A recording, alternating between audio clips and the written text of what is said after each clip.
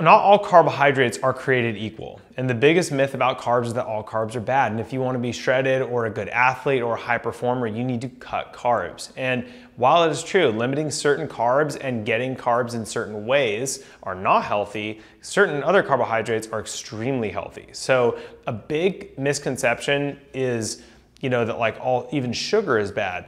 It's more the type of sugar and how you get it. So we want to be getting good low glycemic index carbohydrates, and also called complex carbs, and ingesting them over time and building up good glycogen storage so we can use it again in the gym or out working out wherever you work out.